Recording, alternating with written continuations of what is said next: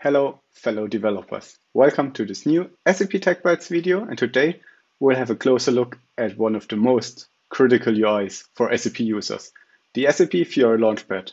Or to be more precise, the SAP Fiori Launchpad on SAP BTP. As you can see in the small preview box below, we'll write a Node.js application that you can use to trigger notifications in the Fiori Launchpad. And the cool thing is these notifications will be displayed next to notifications from other systems, such as an S/4HANA system. And the notifications can not only update the user on critical items, but also provide a direct navigation path from the notification to the Fiori application that it originates from. And you can go even further. Notifications allow you to interact directly with business entities that you can, for example, approve or reject items from the notification so that business users don't have to open the Fiori app itself. In this short video, you'll learn how to build a Node.js application to send notifications, but we'll only make use of HTTP endpoints, so you could use the programming language of your choice for this project as well. Okay, let's roll. So if you wanna code along, that's perfect, and you can either watch this video and follow along, or also open the blog post that you see right here that actually contains also some background information and all instructions that you need to follow to achieve the same result. It also contains all the links, for example, the link to this GitHub repository with this runtime Fiori MTA sample. That is basically a Fiori app that we will clone and deploy to have a Fiori app to get started from, to work our scenario around it. And basically, this Fiori app will be the sender of the notification. So if the user clicks on the notification in the SAP Fiori Launchpad later on, this will trigger that our application will be opened. So let's jump over here to the instructions. Let's just copy the git clone command, switch over to the SAP Business Application Studio, open a new terminal, and execute the git clone command, and you see the files will be downloaded here in our projects folder. In the next step, let's open a new workspace just to open this one project that we care about in the scenario here in a dedicated workspace. And then let's run npm install and the build and deploy command from here as well. This will take a while, so I skip forward so you don't have to watch what's happening here. Okay, now so this finished here. In the next step, we need to make sure that the notifications are enabled for our SAP Fiori Launchpad or for the SAP Launchpad service. For that, let's go to the BTP trial account or free tier, depending on what you're using. Let me move that up here, and let's go to services, instances, and subscriptions, and click on the SAP Launchpad service instance that you already created, or if you haven't created it, you can do this now. So open here. And here now, you need to make sure that when you go to the settings and you go to notifications, that they are enabled and that you see the secret and the client ID here. Once you see them, you can jump over here to documentation, accept the cookies, and basically this guide will show you how you can enable the notifications, how you can use them, and how the destination should look like. That's important. You have to have a destination that has the name SAP_notifications. So when I go over here to connectivity, destinations, and I filter for notifications, you see basically I have such a notification destination here. That's good.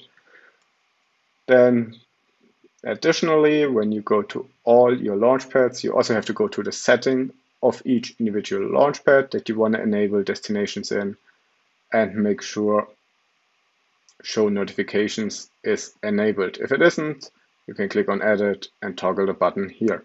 So that's all good for me. Let's come to the fun part.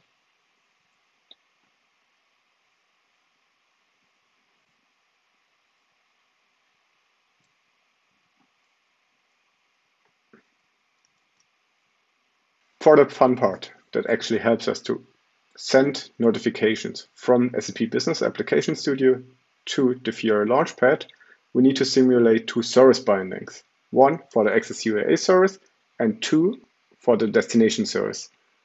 Luckily for us, both service instances have already been created when we deployed this Fiori sample application. So the only thing that we need to do now is to create service keys for the service instances and download them to local files. Let's do that with these commands that I just copied from the before mentioned blog post. And then I just go back to the root folder of the project and create a new directory that I call send notifications. And then let's just open a new workspace in this folder, create a default nth.json file. And this file will basically help us to simulate the service binding with the service keys that we created before. In here, you just drop a file based on the template from the blog post. So actually, it will have a different instance name and instance GUID, but that doesn't matter. What is important is that you insert your service keys in the credentials field. In here for the destination service and in here for the Access UAA service. And that's actually enough to mimic the service binding. So in step 2, we are going to build an abstraction layer. And this abstraction layer will abstract away the HTTP calls to the destination. So let's create a new util folder, create this notification api.js file in here, and let's drop this file here. Let's briefly discuss what this file does. So it uses the Cloud SDK to basically get destinations and get the cross-site request forgery header and execute HTTP requests. And it basically does all of that for the destination with the name SAP notifications. That's the one we created before, correct? And it sends data to the specific endpoints of this destination, to this notification endpoint and to the notification type service endpoint. And all these functions basically just abstract these HTTP calls. And what they expose is a JavaScript class with multiple methods that can be used to get all notifications, to create a new notification, or to to create notifications types, to get notification types, and to create new notifications. And you probably wonder, okay, so we're using SAP Cloud SDK core, but did we define that yet? No, we didn't. So let's do that in the next step. Let's create a new package.json file in here.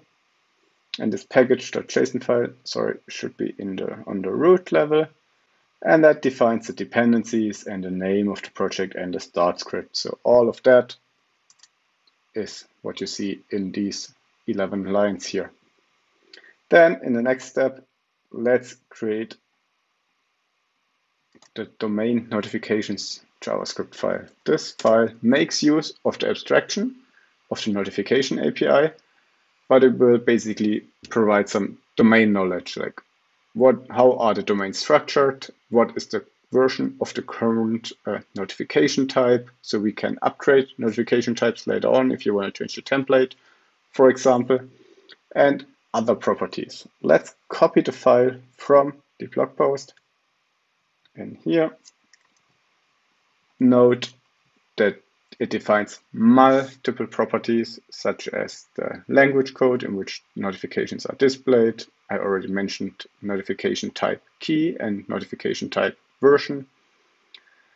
I don't want to go in detail for all these other properties here. Just know that you can find information on them in the documentation if you are curious. One thing that is important is, for example, this target action and target navigation target object, because this defines the Fiori app that will be opened when the user clicks on the notification.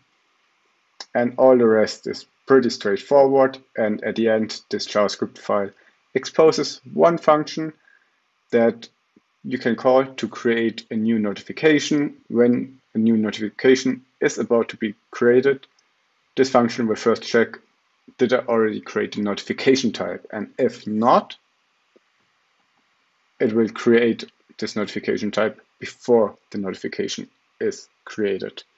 And with that, we got almost everything in place. So let's get to the core part here. Let's create this create.js file that will trigger the notification for our user. This is a pretty short file that will include the function of the file that we just created, use Axios to basically make HTTP requests to get data from the Northwind source on products, and then it filters which products are low on supply and which ones of these belong to category 6. And then it will basically create one notification per product of this category. And it will send all of the notifications to my email address that you don't see below here. Obviously, in your case, you should add the email address you used for your SAP BTP account in here. And at the end, it prints a success message. So let's do the fun part here. Let's call npm install to download all the dependencies. And then let's call npm start to trigger the notification. But before we can call npm start, we need to make sure that the Fiori app that we already deployed is actually included in the Fiori Launchpad. I'll do that very fast now.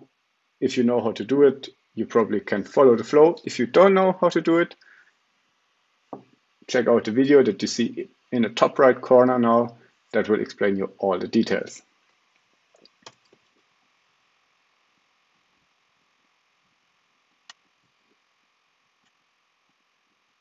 Ta-da! And if we are here now, you see there is an available products tile that you can click on to basically open the Fiori Elements application.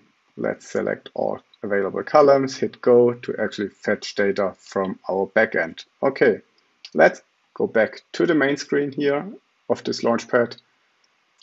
Let's trigger the creation of this destination. And now you see a success message here. Let's go over to the Fiori Launchpad, and on here you see there is a new notification, and when I click on it, it opens our application. Awesome. And just like that, you've sent your first notification to the SAP Launchpad service or the SAP Cloud Portal service. As I mentioned before, most of the instructions can be found on the linked blog post that you can also find in the description box. And if you have questions about the instructions or about anything around the topic, feel free to join the discussion in the comment section under the blog post. If you enjoyed this video and you want to stay up to date around all topics of SAP development, then make use of the like and subscribe button below the video. See you next time.